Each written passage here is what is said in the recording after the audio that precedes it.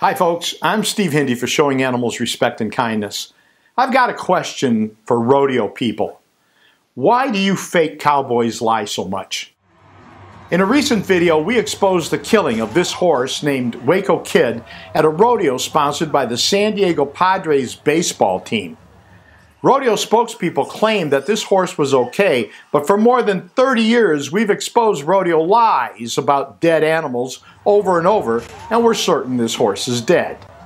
We've put links to some of those cases in the description section of this video.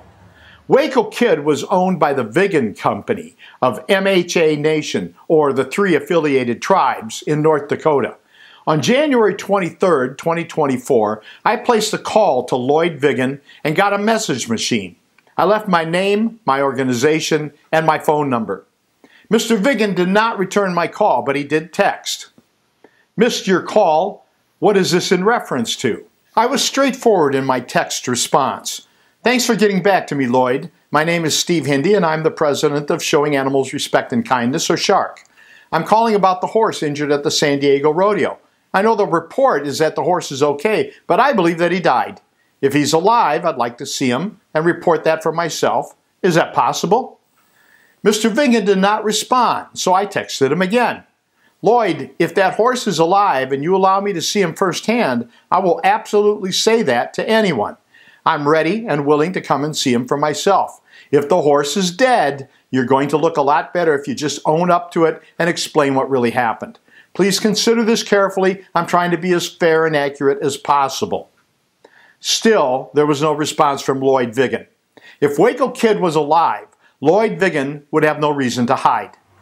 We've already uploaded a video exposing the sham injury report for Waco Kid, which was filed by infamous rodeo veterinarian Tim Eastman.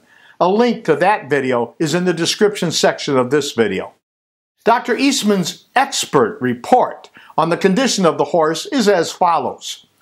A horse crashed into the arena fence during a non-sanctioned event called the Indigenous Horse Race and became recumbent. That's it as far as the condition of the horse. Nothing about the nature of Waco Kid's injuries or the treatment given. Imagine if your dog was hit by a car and you brought him to Dr. Eastman and he wrote a report that said nothing but "Your dog was hit by a car and is recumbent." Would you pay Dr. Eastman's bill? Dr. Eastman's report, like Eastman himself, is a joke, and that's established. Now it's Lloyd Vigan's opportunity to tell the truth, and I'm sorry that he isn't faring any better than the infamous Dr. Tim Eastman. There are plenty of people in rodeo who know what happened to this horse. We're going to go through them one after another.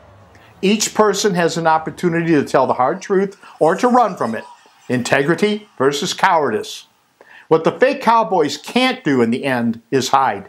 Once the final shoe is dropped, and it will drop, the liars will be completely exposed. Stay tuned, because this is going to get a lot more interesting.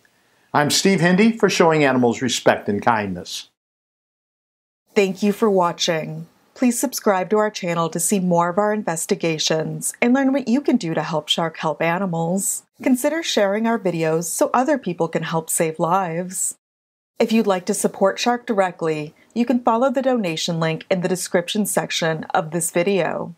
If you'd like to gain access to exclusive content, consider sponsoring us on Patreon.